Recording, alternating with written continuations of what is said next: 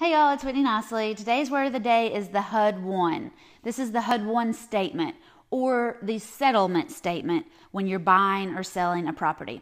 It looks a lot like an Excel spreadsheet, but it's on paper, and this is the one that breaks down what we're paying for the house, what repairs were done, the real estate agent's commission is on the Wotd statement, the taxes, the closing costs, the recording fees, everything's going to come on the Wotd statement.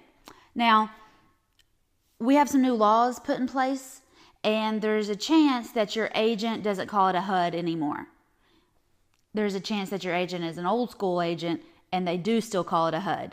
But this is the final paperwork, the settlement statement that breaks down the money on the transfer of this property. If you have any questions, you want to book a call, go to start.whitneynicely.com or go to whitneynicely.com on the store and order the dictionary.